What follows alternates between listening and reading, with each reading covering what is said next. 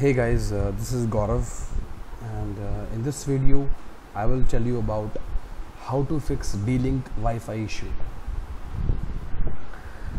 It has been observed many times that people do get issues with the Wi-Fi to connect with their laptop, and I have seen many searches that people have searches regarding Wi-Fi issue connecting to a D-Link router.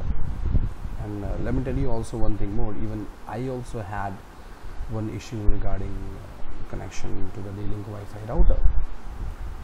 My laptop was able to search different other neighbors routers, but it was not able to connect to my D-Link router. And I was also really surprised because it was kind of surprising for me also. So here I will just tell you that how exactly you have to fix D-Link Wi-Fi issue. So first of all, you have to connect your laptop to your router with LAN cable. So you have a yellow cable, that's a RJ45 cable. So you have to connect that particular cable from router to your laptop so that you can access, at least, because you have to connect your router anyhow with any medium. So that is, as of now, we are connecting our laptop to the router with the help of a cable. So it's a direct connection, it's a kind of a physical connection. So when you will connect your laptop to the router, to get the details about the IP addresses so that you can access the home page of your router. So let me tell you the default IP of your router, of your D-Link router, will be 192.168.1.1. This is the default IP address of your router. It might happen that it might differ because there are various versions, various models of router, so you can find, and most of the times you will find that it is written at the back of the router, so you can also see that. And if it's not there, so I will let you know about one method so that you can find out the IP address of your router. So on your Windows 7 or any of your Windows, you have to go to run. So that's what Windows are. Here you have to put CMD, that is command prompt. You have to press enter. Then it will take you to the command prompt black screen. In this black screen, you have to put IP config IP config. You have to press enter. It will show you all the network connected to your laptop. So all the adapters. So it will show you wireless adapter, it will show you Ethernet, wireless. The main settings which you have to look for, this is the one. This is wireless LAN adapter wireless connection, because it doesn't have anything because we have different connections in the laptop. So this particular connection is showing you all details. So if you're seeing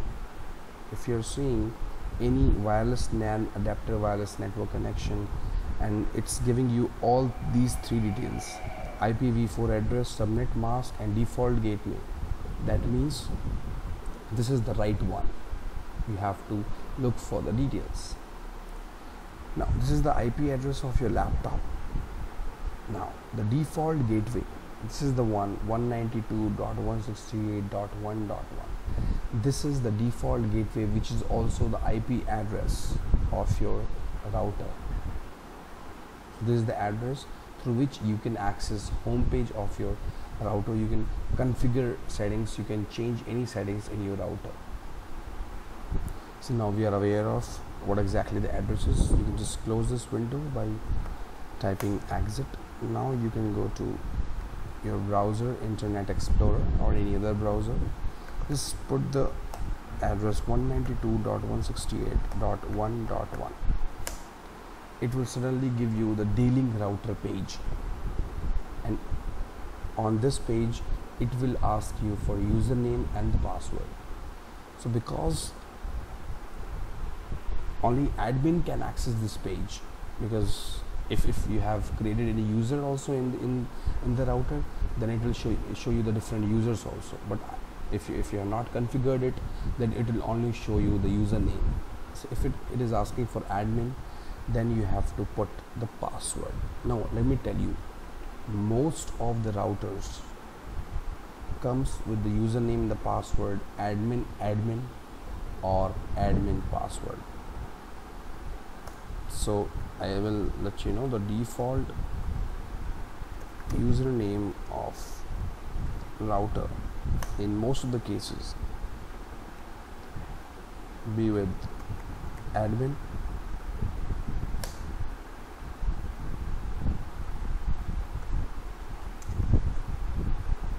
and default password as password E or admin, anyone. In this case mine is admin. I can also change that, but as of now it's just admin. You can press enter. You will be entered into your D-Link router page. Now you can see you have multiple options here. You have setup, you have advanced, you have management, you have status, you have help. So it will show you different options. If you're not that much techie, if you're not aware of, if you're not in IT, then I would suggest you that don't touch anything on this particular router page. You just have to confirm whether your settings are as per the default settings, so that all the laptops which are required to be connected are connected, so which you want to be connected with your router. So you can just go to the wireless. You will find two options, wireless basic and wireless security. You just have to click wireless basic. Here it will show you all the settings. So if you have not turned on wireless, so you can click enable wireless or enable, I think it will already be there.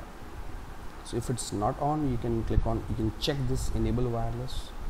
You have to put the SSID. This is the wireless name of your router. You can put any name. I have given the name, so you can put any name here, any name, D-Link or whatever suits you. It doesn't make any difference. Then next option is visibility status. Visibility status means, do you want this router to make visible for others also? That means if anyone will search on their mobile or on their laptop, if you will make it visible, then they will be able to search it. If you will make it invisible, they will not be able to search it.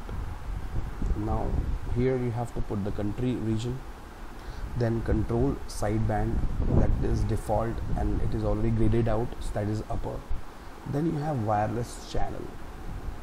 So let me tell you, initially I used to have different settings like auto. I also had channel 12, but I just searched on the internet and went through different blogs, and I found this is the default settings, and you have to make wireless channel as CH7.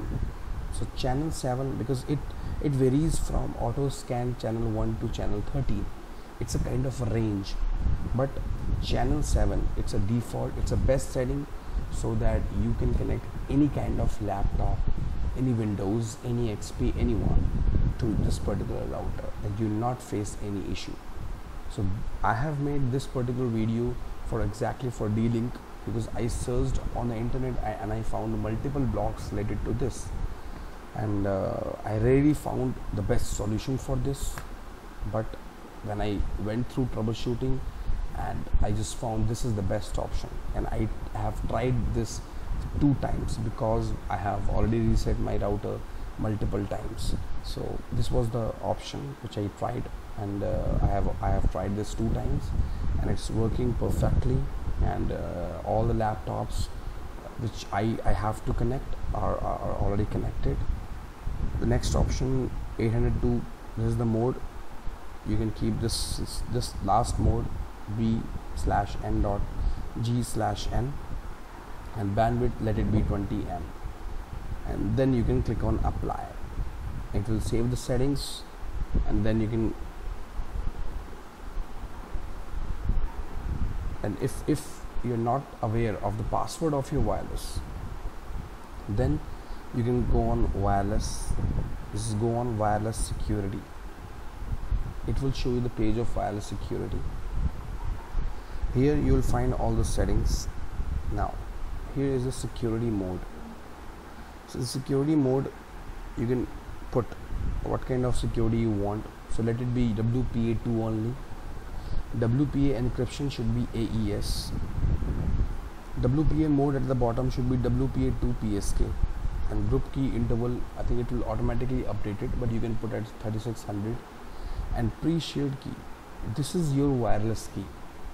Now you can put your wireless key here, whatever you want, and just click on apply. So this is how you have to do. You have to keep it secured. Now nobody can access your router. It is totally secure. So thanks for watching the video.